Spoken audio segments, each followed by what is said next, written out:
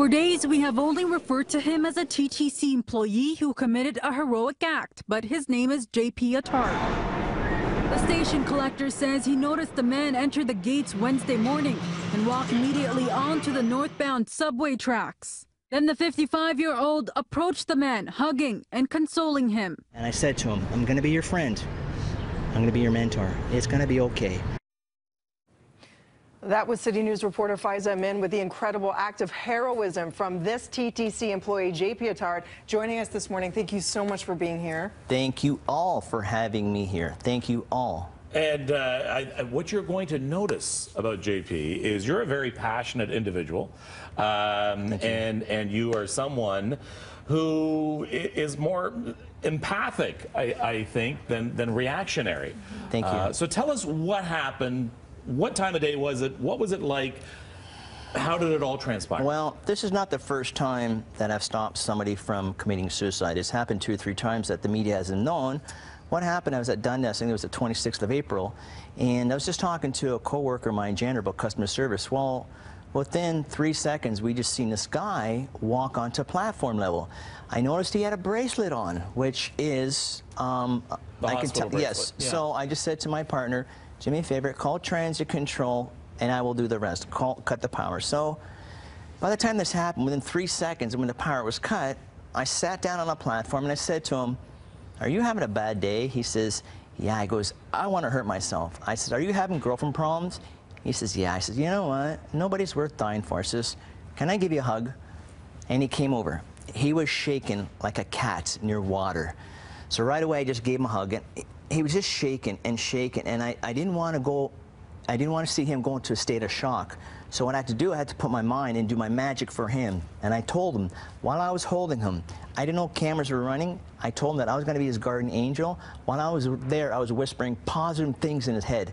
I will be there for you. I love you. It's okay. He was shaking like a cat, shaking like a cat. So then what I did, after he started to calm down, I started talking about music, hip-hop. He dug my groove, the whole 9 yards. I can see his eye start to light up. I start to see a twinkle that, hey, something's good happening. Then I got him to do some deep breathing.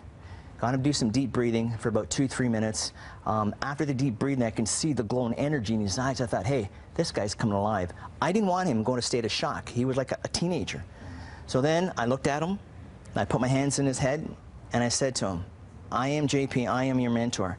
I'm going to take negative into positive, and I'm going to change your world. The count of 3, I looked at him, I went, I will be strong. He repeated those words. I said again, with feelings, I will be strong. Again, so he did not, and then I just went to the crowd and I did, if I can get attention, people, my friend here needs some help, he needs some love, these people are your family, they're not there to hurt you. The count of 3, I want to do the same thing. Northbound platform, 1, 2, 3. I snapped, they repeated, they chanted, I will be strong. Repeated 3 times. Northbound people, if we can all get some help here for our family member that needs some help, the count of 3, I will be strong. And I snapped, and this went on for I don't know how long, 15, 20 minutes, whatever. So it takes a village. Yeah. So I'm just basically, it's like a church ceremony getting it under my hands. And I ain't no hero. The people there were the hero. My local 113 members are the heroes. I ain't no hero. I'm just a huge man with a great personality. And when I put on the uniform, TTC stands for Take Total Control.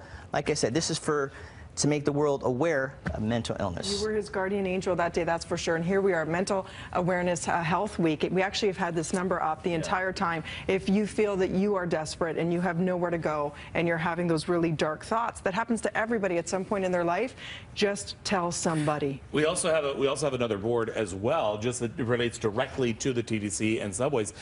2 things that you need to know. In every subway station, when you go to the designated waiting area, you will see a payphone. And on that payphone will be a button. And it is a crisis link. You push that button, you don't have to put a quarter, or I don't even know what a payphone goes for these days. You just push that button and immediately you'll be talking to someone and say, hey, what's the matter? And then you can say, you know what? I feel like hurting myself. And so someone who hopefully is as engaging as JP will be answering as well. This is if you've seen someone jump on the tracks at either end of the platform, there's a power cut box. And it's a blue light over it. don't fool around with these boxes. I mean, you only do that if someone's jumped onto the platform that you know they're going to jump on the platform. That cuts power for quite a distance. So if you do it, you're going to turn the subway off, but you may save a life doing it. But JP, thank goodness you were there, and you're an inspiration. Thank you all for having me. Like I said, we need to become one, and you guys are all my family. Thank you. You guys have always been a mentor. Thank you all. All right.